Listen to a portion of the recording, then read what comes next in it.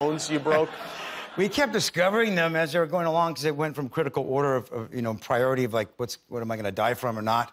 And then, it was 6 weeks later, finding another break and another break and another break. So Let's put you in Evel Knievel territory. Yeah, I guess. Yeah, it's like I got lucky in a lot of ways. So I'm happy to be here. And, Isn't it funny to say you got lucky after getting run over by a snowplow that broke so many bones?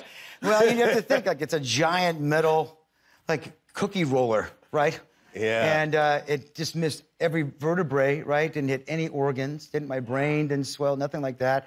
My eye did pop out. That's weird. But yeah. But I got very lucky that none of the organs got messed up, and my spine. It pierced your liver, though, right? It pierced the liver, but it wasn't dangerous, Collapsed lung. Yeah, that's fine. I got another one. Right? You are.